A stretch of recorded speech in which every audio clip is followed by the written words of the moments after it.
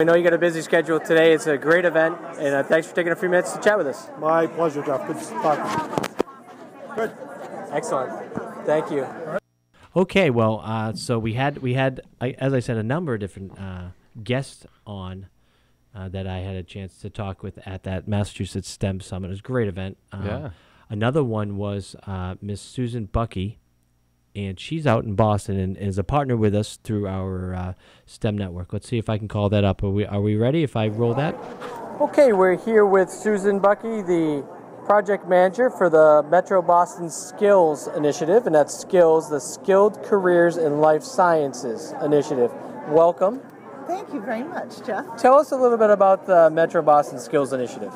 Well, this is a program that is giving opportunities to Massachusetts residents, particularly those in eastern Massachusetts, to be trained and prepared to work in the life sciences industry.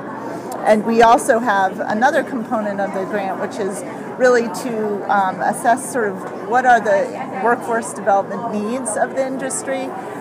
So we have a consortium that meets on a quarterly basis to address those questions with both employers, trainers, as well as workforce development agencies, all in the room at the same time. And certainly while the program is based in Boston, it sounds like that information that you're gathering is really could be shared throughout the state.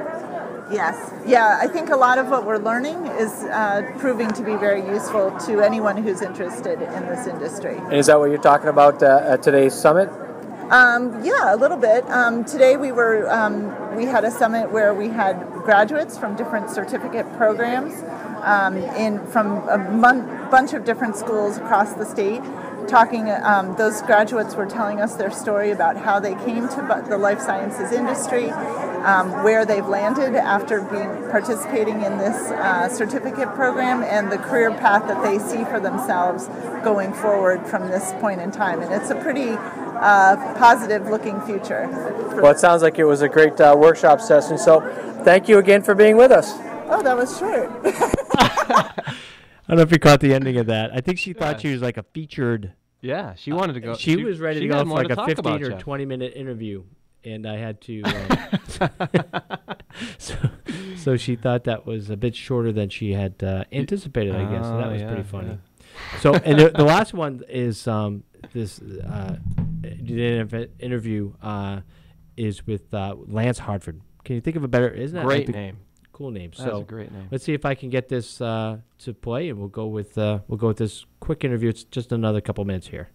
We're here at the Massachusetts STEM Summit with Lance Hartford, Executive Director of the Mass Bio Ed. Tell us, Lance, about your involvement with STEM and why you're here today.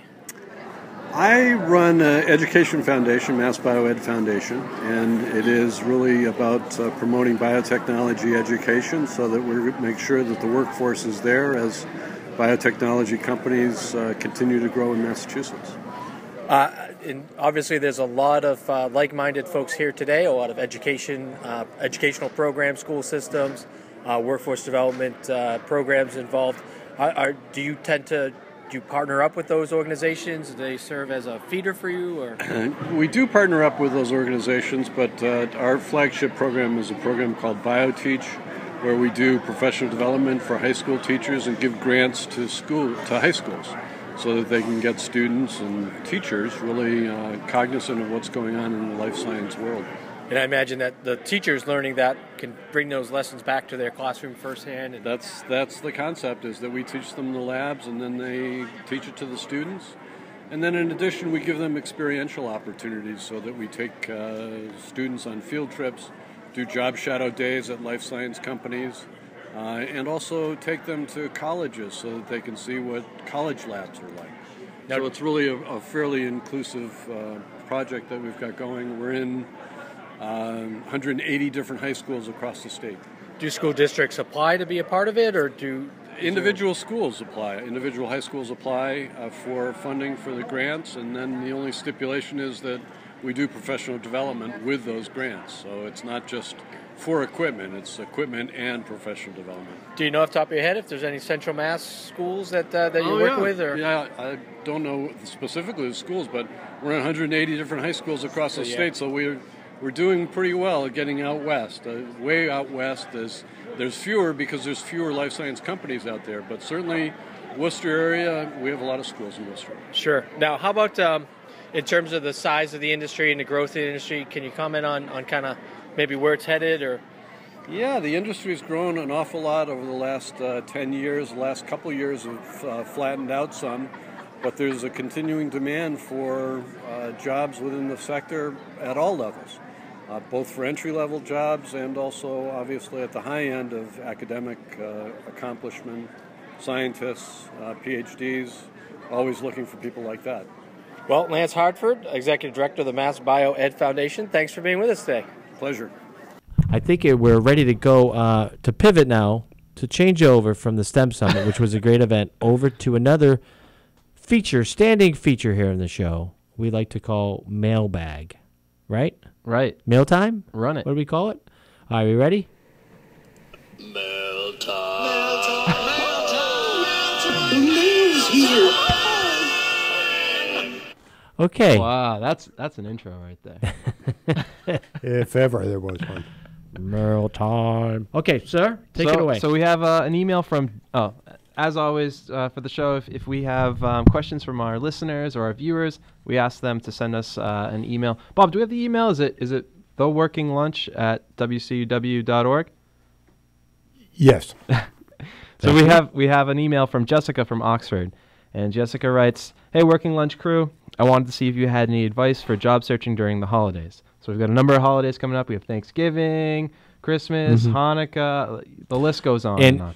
If she hasn't already gotten a job, I mean, really, for seasonal work, they've already pretty much hired folks, but it may not be too late. There may be some folks that are still hiring out there. A lot of retail shops hire. Right. So, UPS hires extensively. FedEx and transportation, distribution, warehousing is also another big industry that hires very heavily during the holidays. So what other advice would you? So I talked to Amy Mosier from our office, and she pointed me to a couple articles from Allison Doyle she found online. And what first occurred to me was a lot of the higher level decision makers might be on vacation, so there might be like a lag in when they get back to you or when they post for a job. But this article kind of says you got to just keep going with it. It's a good time to keep going with your job search, to send out resumes, to connect with the Career Center. And then there's 6 tips here that she highlighted for me. 6 tips. So the first Number 1 we just went over was don't slow down your job search. Some people give up job searching during Thanksgiving and New Year's. Don't be one of them. Employers are still hiring, and there may be less competition from other job seekers at this time of year. Good point. Use the downtime. So a lot of people, it's an ideal time of the year to connect with acquaintances you haven't been in touch with and let them know that you're looking for work. Use personal and professional events. So these are great events where you can do some networking and connect with other people who may know of a job that might be a good fit for you. You're out and about. You're meeting people. You're talking to people. Send holiday cards. Sending a Happy Holidays or Happy New Year card is a great way to reconnect with your networking contacts. Connect online.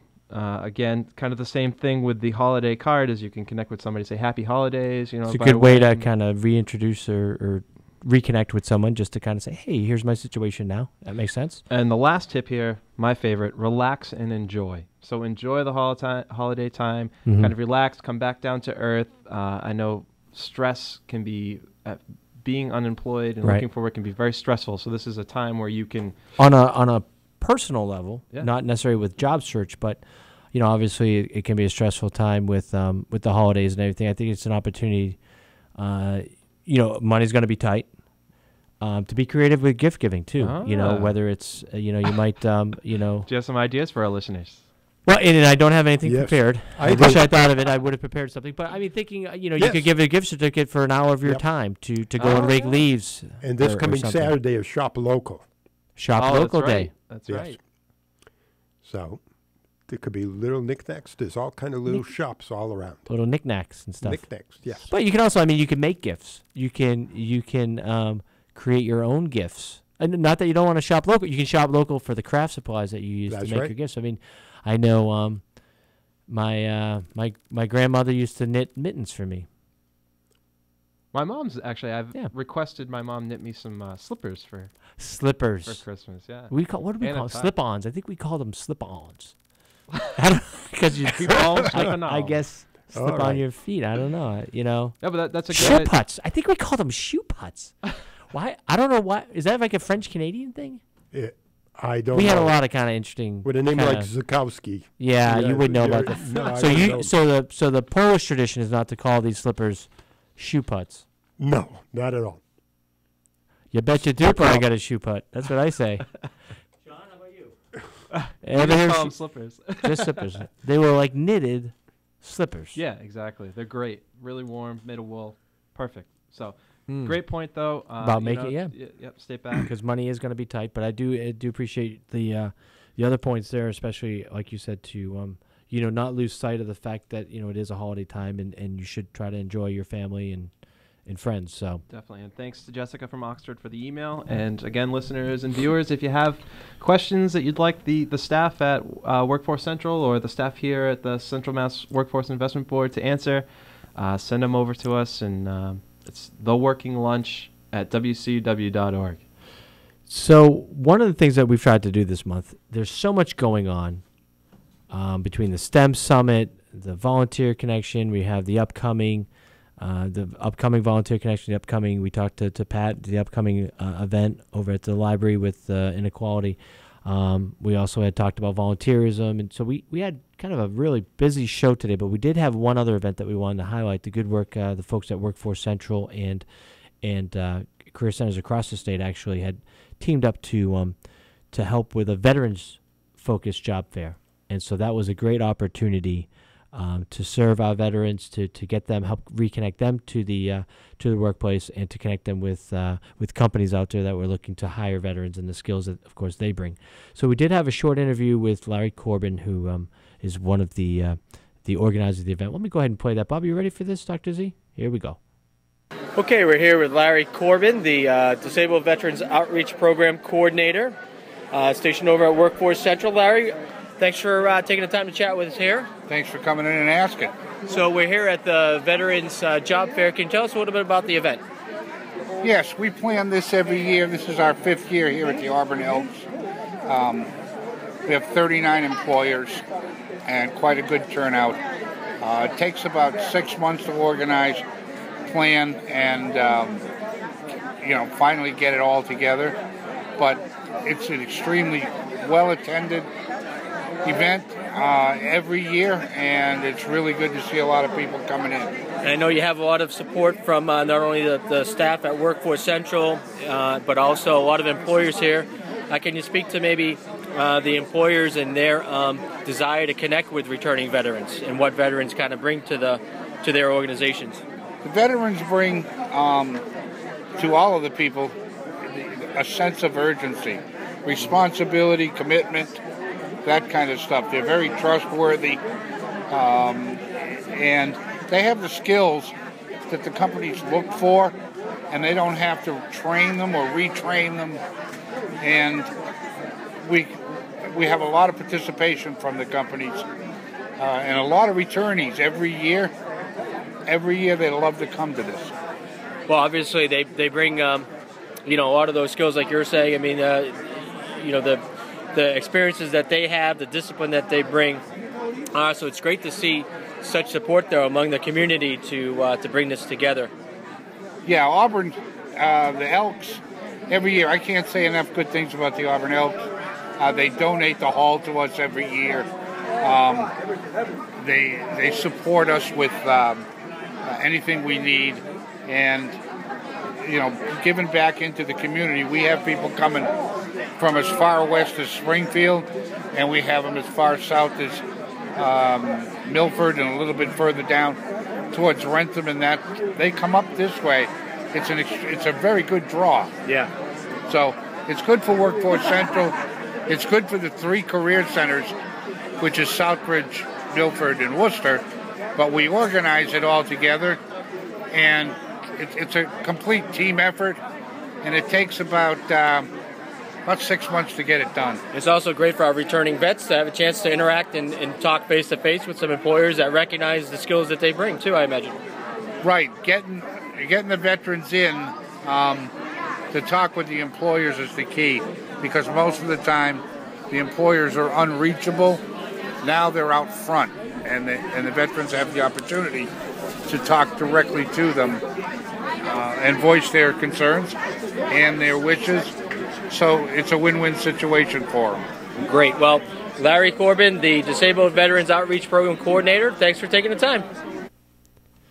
So again, just a great effort on behalf of the staff over at Workforce Central to put that on again. They do that annually during November to help serve our veterans and others come in from the community as well too. And a big event too. I heard there was over 500 job seekers there.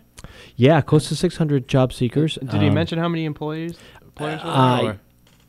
Do you know offhand, or? It was over. It was about 40 something Yeah. employers. Yeah. So they must have packed them into that room then. Yeah, it's really, and like you said, the folks over at the Alvin Elks do a great job. So we kind of come down to the last few minutes here of the show. I think we've got a busy show today. A lot going on, but it is a special show given that it's the day before Thanksgiving. Dr. Z, any family traditions for Thanksgiving that you used to? The traditions are always family. It centers all around family. Mm-hmm. So whether we have 18 or whether we have 36 coming, it depends. How about now you grew up in a Polish, traditional kind of Polish It's the household? same thing. It's turkey and all the fixings. Nothing of Polish dishes. No even side? No. It's all, no. It's all. So I just remember the first. Glomkis, are there such thing as glomkis? Am I right? I just remember. Yes, you said it right. Pierogies? Yeah, you got that right. Good. But I remember the first time hosting the Thanksgiving and having 32 people over and having to drive out to Lancaster. And I believe the place was Bob's Turkey Farm out in Lancaster and get a 36-pound bird. 36-pound waking bird. And waking up at 1:30 in the morning and putting it in the oven so it would be ready. Wow. That was a big bird. Yeah, I'm surprised it would fit in the oven. Yeah, we don't have that oven anymore. Wow, that's a huge. And you bought them from the farm processed and everything, or yeah, they're fresh. They're fresh, not frozen. They're fresh turkeys. Sure, but they do clean them off and all that. Yeah. Right? You didn't have to. Yes. No, I didn't have to. No. He brought it in live, put it in the car seat. He was in a cage, had it in the backyard. That story's for another day. How about you, Sean? Any? I've actually got a similar. This year, my wife and I are hosting Thanksgiving for the first time. We were kind of tired of driving around all over the state to different family members, and doing the whole thing. So we said, hey, why don't we have it this year? And now we have 30 guests coming over for our first one. And my father and I are starting a new tradition. We're doing the turkey together. We're doing a maple orange bacon turkey. And then we're going to go that for... That sounds a little exotic. Well, we're doing an exotic I'm not one sure we and can, a traditional one. I'm not sure. Oh, okay. We're doing both. For the people that want to try something a little spicy, a little different.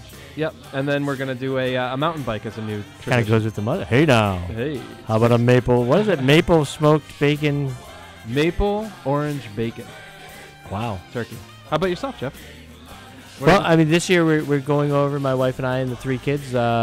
We live very close to the in-laws, so we go down there. We have kind of a tradition there. Daddy usually goes out the night before to hang out with some friends, and then he sleeps in the next morning. That's like the one day I get to sleep in a bit. Wow. And the family has they're a little bit younger kids, so they'll go down to the in-laws and watch the parade a bit. And where's the although this year I might be going to. I've got a nephew, although I went to St. Peter Marion and had played football there. And my brother before me had played football there. My brother's son is actually a freshman over at St. John's playing football. So you're gonna very, go to that game? very talented young football player and lacrosse player. And so I might be taking my son, who's 8 now, and kind of into football. Might be taking him out to see the St. Peter Marion St. John's game. And normally, or I should say this year, I would say that the game might be, St. John's might be the heavy favorite because they are going to like the state finals. Oh, wow. But because they're going to the state finals, I don't know if they're going to want to rest their stars, right? They might want to rest some people, so it might give an opening to my alma mater there. So very good. It got to some torn. Dr. Z, are we already out of time? I thought we had another. He runs a tight ship here. So. Well, let me end with this. a little Garrison Keeler for folks out there. Happy right? Thanksgiving, everybody. We would eat pumpkin pie. We'd be